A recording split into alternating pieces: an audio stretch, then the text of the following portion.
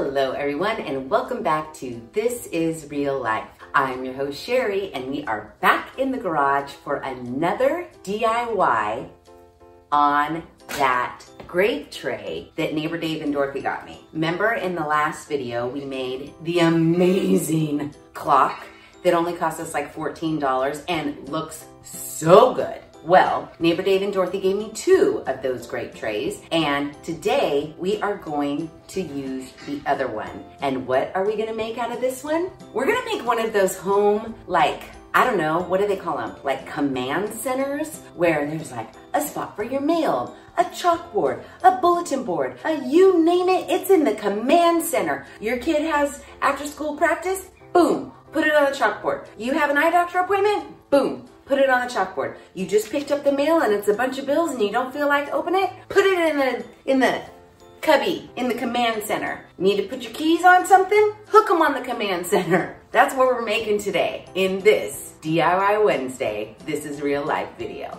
Okay, I know I don't need to say this, but just in case I need to say it, for those of you who are like, Sheri, I don't have a vintage grape tray because I don't have a neighbor Dave and Dorothy that gave me one. That's okay. You can make this out of scrap plywood, easy peasy, nothing to it. I just happen to have this and I have all my supplies on top of it, so I'm using it. I mean, I have plywood right there. I could make one out of plywood if I wanted to. It's the same thing applies. You know these DIYs, it's like, yeah, great ideas, but they're also here to provide you inspiration. Because you know, 2020, we're getting shit organized, done, all that stuff. And organization, command center, baby. Hell yeah. Another thing, the good thing about doing one yourself is you can make it to fit your needs. Do you need a chalkboard? Maybe, maybe not. Do you just want a bulletin board on one side and cubbies on the other? Do you not want cubbies at all? You can do whatever you want.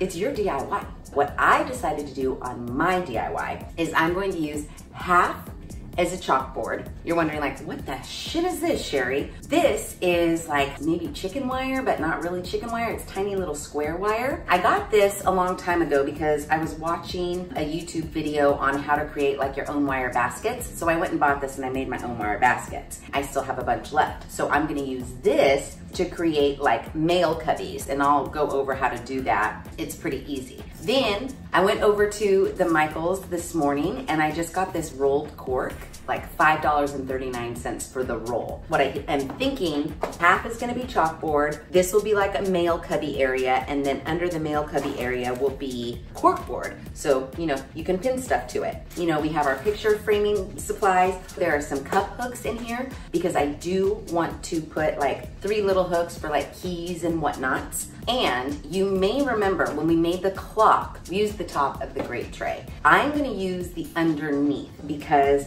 I want this frame, because there we can set like our chalk, or you could even do a dry erase board, hang a dry erase board on here, one of those little ones you get at the Dollar Tree, and put like dry erase markers or whatever. So I'm gonna use this side because I just want the ledge. Also, don't know if I'm gonna put this into use or not, but this is the remnant of what we cut off of our clock grape tray. So it's here, I may not use it, who knows, but I have it just in case. First up, I am going to paint half of this in chalk paint.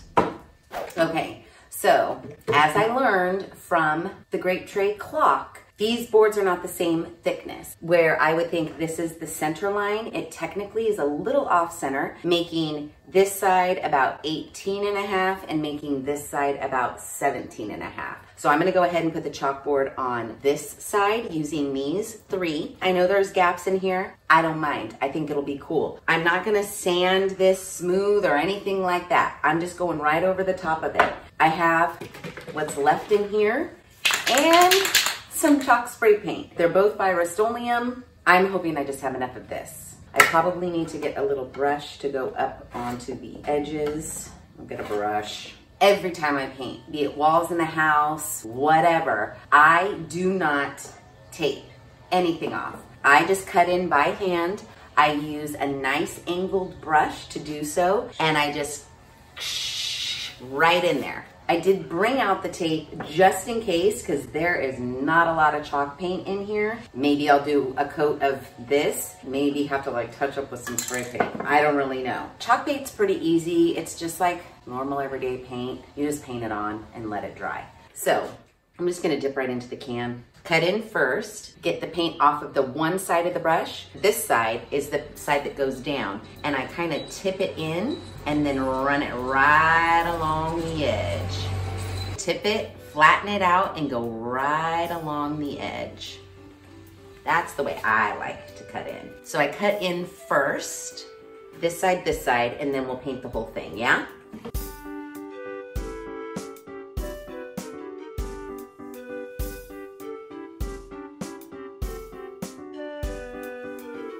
Okay, I have this side all chalkboard painted up. The directions, if you've never used chalkboard paint before, it does say you can use a brush or a foam roller. Typically on really smooth surfaces, I use a foam roller, but since this was so not smooth, I used a brush just because I felt like I could get in there a lot better into all the nooks and crannies. It does say to try to avoid excessive brushing. I was hella excessive on the brushing just because of the unevenness of these boards, but I feel like we're good as far as coverage is concerned. You do want it to be a nice thick coat.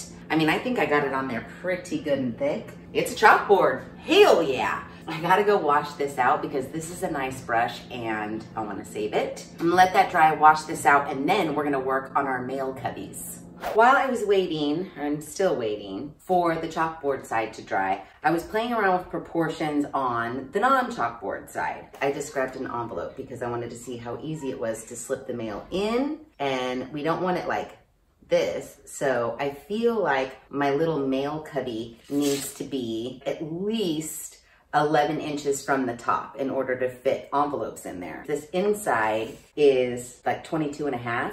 So I could split it directly in half and go 11 and 11. I took these edges off of the one from the clock, and I thought that would be cute to border that line there so we just don't have a raw edge of cork. And then I was thinking maybe hook, hook, hook, hook, like 4 hooks for keys, whatnots. So I'm thinking the top of my border is gonna be at 12, leaving corkboard room at 10. I was also toying around with, did I wanna put a shelf? Like, would that be cute? I don't think so. It's our DIY, we can do whatever we want. But I think the layout here is measurement-wise what I wanna do. So let me move all of this so that we can make our basket out of our chicken wire. My chicken wire is unrolled and it's actually pretty easy. It does get pretty sharp. If you're not like, you know, super professional like me, you might wanna put on some gloves. I just use it barehanded. And you just need some little wire cutters. It's pretty easy to cut. I think I've even done it with scissors once before. This is my template of kind of the way I want it to look in the end. So what I wanna do is open up my template. This is just kind of gonna be a guide. The trick is that when you cut like this line that's going like this, if I want this to be my edge, I wanna cut furthest away from that line so that I leave myself these little metal teeth. These little metal teeth are what's gonna wrap around and hold everything together. I'm just gonna line this up with the end and cut out an 8.5 by 11 piece, basically. And then we can manipulate it and fold it however we want. This edge already has the little teeth, so I don't have to worry about that. All I need to do is cut the top and this side. Because this is gonna be my edge right here, I wanna go through and not cut right on that line, but I wanna cut off the next line in line. So I'm just gonna go along, cut this out until it looks like an 8.5 by 11 piece of paper.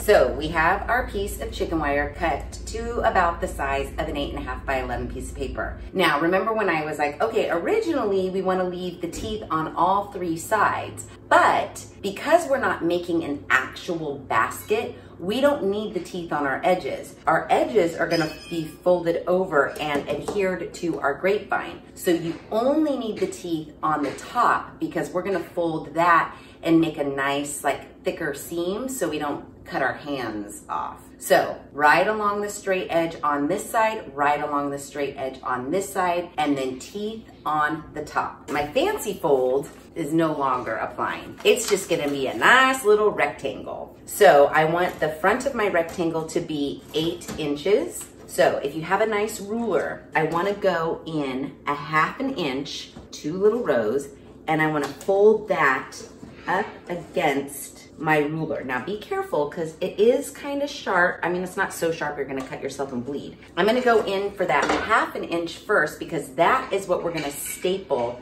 to our grape tray. Then I wanna come in 1 inch and I'm gonna bend that in like so, see? So now we have our flat part that goes to our tray, and then we have our side, which is our depth for all of our papers and shit. So now I'm gonna do that to this side. Put my ruler there, fold that up. Put my ruler right on that line and fold that guy up. Voila, boom. But we have no bottom. I'm gonna crease these real good. And then I want to uncrease them and do the same thing with my bottom. I'm not flattening because I still wanna see where those are, because we're gonna have to cut away a little bit of our corners so we can fold that up. Fold that. Ugh. Put my ruler there, fold this up. Now, because I have this side here and this side here, there's too much excess in the corner, so I need to cut away where my creases are. So it's kind of like paper crafting actually. Leaving teeth on these cuts. That's my crease, so I want to come just below that line so I have teeth, and I'm gonna cut this diamond out. Now I'm gonna cut these teeth right here. Boom, boom, boom. Okay, so now we've cut out this little corner shape here, and I have to do the same to the other side. Since this is gone, now I'm gonna go up, and I have those teeth to clamp down, and it makes our perfect edge. Do you see? Do you see? So let me cut out this diamond over here and then we'll make it. I have both of my bottom squares cut out. So now what I'm gonna do, I'm gonna get back my creases. We're gonna fold this up. Oh my gosh, this is so cute. So now with all those little teeth, you need to get yourself some needle nose pliers because you can't do it with your fingers. But basically you're gonna take those teeth and then curl them around the straight wire. So I've got my needle nose. So I wanna bend my little teeth outwards. Perfect. So now that they're bent out, I'm gonna fold this one in and fold this one in, and I'm gonna catch, I know you can't see this at all, but I'm gonna catch these teeth on this straight wire, loop it under and over, and loop these teeth under this straight wire, loop them under and over. Wrap it up and pinch it over. I have these teeth I still need to wrap up and over, but there's our corner. We had a little last minute design change that I just made up in my head because I only wanted my little pouch to be like about 4.5, 5 inches tall. So I went ahead and just cut off the top part, and I cut as close to the straight edge as I could. I was originally gonna fold it over and down, but I decided, what if we covered it in like black grosgrain ribbon, like just folded it over and hot glued? I'm still thinking about that. But I have created my cute little cubby, and I also decided that I want the chalkboard on this side, so the cubby is gonna go here. Look at how cute that is. I'm gonna spray paint it black. Even though the silver's cute, but I want it black. Black hooks, black this, cork board that's not black, black chalkboard, you get it. Our accessories are going to be black. See, look, now this will be down about here, we decided. Look, how cute. I like the width of it. I like everything about it. It's a perfect little cubby. I think I'm gonna call it a night, but cork, cubby, key, hooky things, chalkboard. I love it. We'll continue this tomorrow. Good morning. It's a new day and we are ready to finish up our home command center. All we have left to do today, I mean, literally we could have finished it last night. I just didn't want to. So all we need to do is hook our little letter opener, put our hooks in, and do our cork board. Obviously we're gonna cut it to size. Oh, and I need to spray this black. And then I'm gonna use these cutie pie little pieces of wood that I stole from the first grape tray. I just thought it would be darling to use this as a border on the top using the old rusty nails as well. For the rest of the cork board, how I'm gonna adhere that down, hot glue along the edges and Super 77 spray adhesive on the back to get it real nice and smooth. But first off, let's spray everything black so while that's drying, we can, you know, double duty and then put in our cork. I have sprayed my envelope holder, all my little cup hooks. I even went so far as to spray my silver screws and little nails just in case I had to put my cork board in with nails. Next, we need to decide how big our cork board area is going to be. I want it to be 12 inches from the top. So I want the cork board to be 10.5. Currently it's 14. I've made my 10.5-inch marks down, and then I brought out a sharp blade, and we're just gonna cut along using my nice metal ruler as my straight edge to get this cork trimmed up. Voila. Oops, done. So I'm gonna put my straight edge along the bottom so we know it's nice and straight. I'm going to get some Super 77 and spray this side, and then I'm gonna hot glue the edges down. So I have a combination. I have Super 77, which is really old and barely any in there. And then I have some Krylon Easy Tack. I'm not using both. I'm going to spray some on the wood in kind of the general area, and then I'll spray some on the back of this as well, and then we'll hot glue.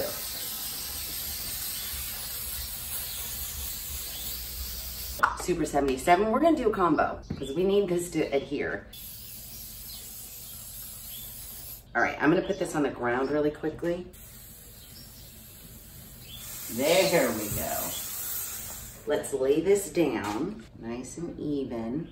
Perfect. Smooth out all the air bubbles. We now have our cork, Super 77 down, and I'm gonna just lift up the edges and run a bead of hot glue. I do have to trim this side here. Where's my ruler?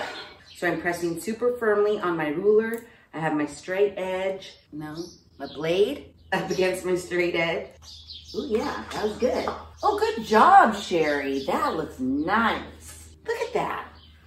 Props to me. So we've got that. So let's get our hot glue gun and do the edges. Hot glue gun's all warmed up. So I just want to lift up the edge and run a bead of hot glue. I don't need to hot glue the top because I'm gonna do the little decorative wood with the rusty nails. So let's do that.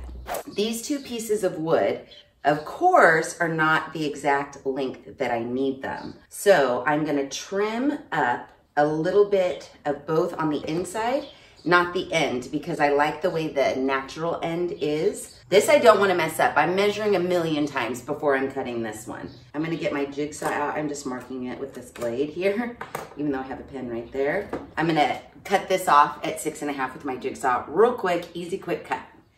All of this part is like the decorative stuff. Do you need to put a wooden border around your corkboard? No, you don't, but you can. It's completely up to you. Like I said 1,000,000 times, these DIYs, they're your own. You do whatever. You want minimalist, white, purple, blue, whatever. You can do whatever you want. This DIY, as well as all of my DIYs, are just to spark that imagination. Get your creative juices flowing. That's why a lot of the times you're gonna see me, myself, work through the process. How does Sheri's crazy wackadoo brain work? How does she come up with this shit? Well, you see it because this is real life. And sometimes you just kind of got to step back and go, how's this going to work out? And then you figure it out. It's pretty easy.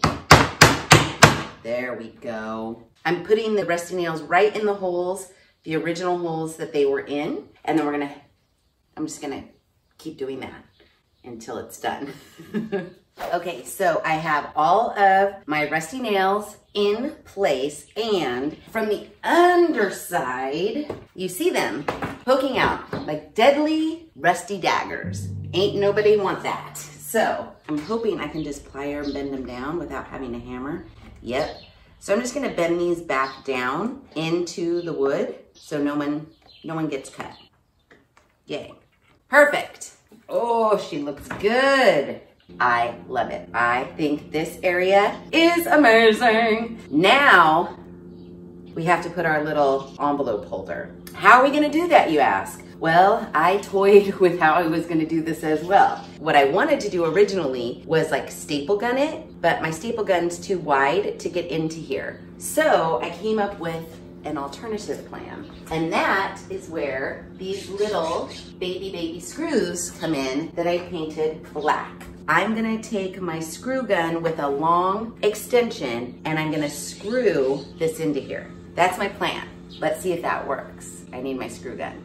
Oh well, surprise, surprise. I cannot find my long Phillips extension. I only have this baby one. I know I have a long one, but I don't know where that is. And this won't fit through the chicken wire squares. So I'm gonna have to hand screw it. But that's okay because these screws are teeny, teeny, tiny. Screw, screw, screw. It's gonna take a little more time than I wanted, but that's okay. I don't want it butted right up against this. So we've got 2 inches from the edge, so that's good. And then we just need to make sure it's straight. Yeah, perfect. My eyeballs are good. And this wood is so thin that it's actually really easy. There's my first one. And I'm gonna do another one on this side, 1 in the bottom corner, 1 in the bottom corner, and then maybe 2 across the bottom. So not many, it's just holding envelopes, so we're fine. Oh my gosh, I love this, by the way. Let me finish the rest, I'm getting excited.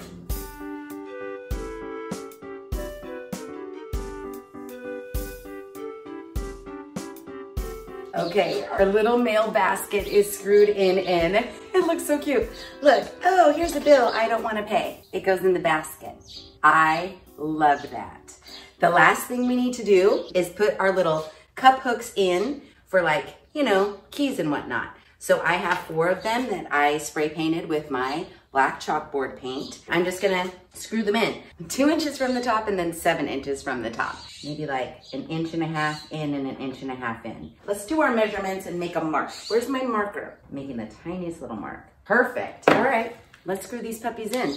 Oh yeah, that's in nice. Yes! Oh my God, this looks so cute. Okay, let me get the other 3 in.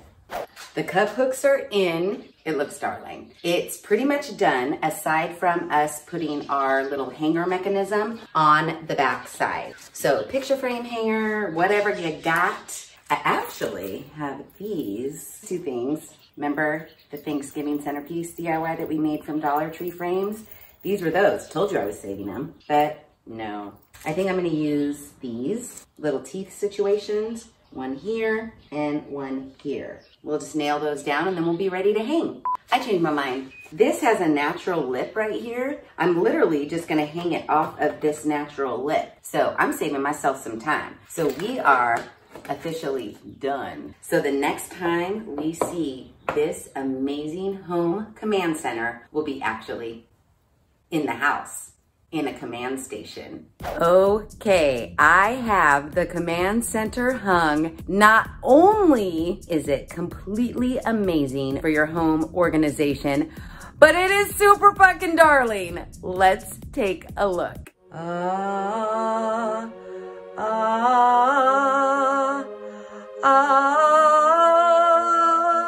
Oh, come on. You got to admit, that's pretty awesome. Literally, it cost, I mean, you know me, I had all the supplies minus that little piece of cork that cost me, I want to say, $5.39 at the Michaels. I recycled that chicken wire. I recycled my chalkboard paint. I already had those cup hooks. $5.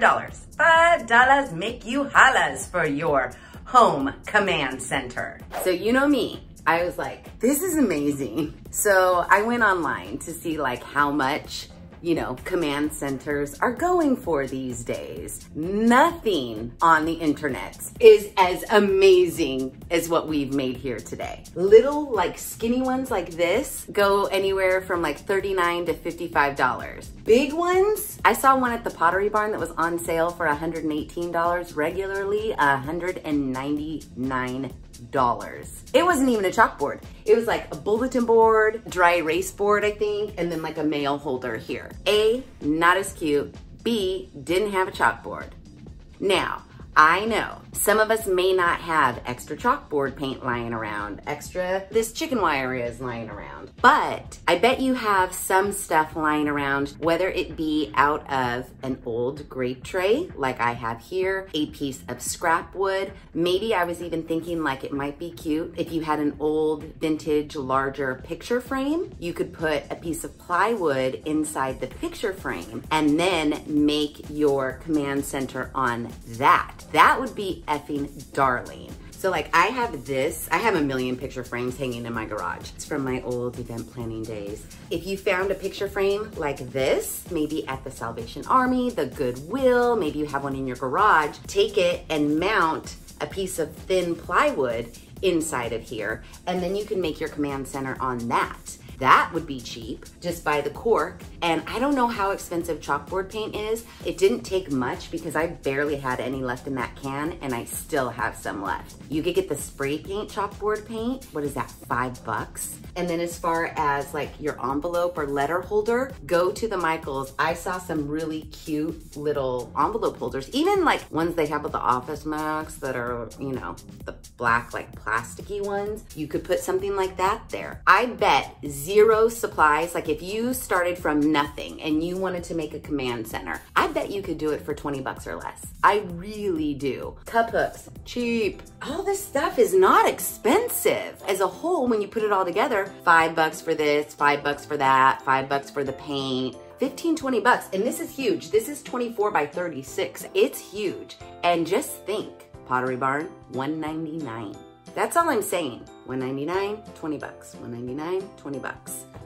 Seriously, I think we did a great job. Thank you to Neighbor Dave and Dorothy for giving me these grape trays because they just created so much inspiration. And I love this. Like at first I was like, oh my God, I love that wall clock. And I do love that wall clock. It's amazing. But this, seriously, dude. And it didn't cost us much at all. So come on, everybody. Get in your garage and DIY a home command center. It's gonna organize you. You're gonna leave little notes for your kids up here like, clean your damn ass room!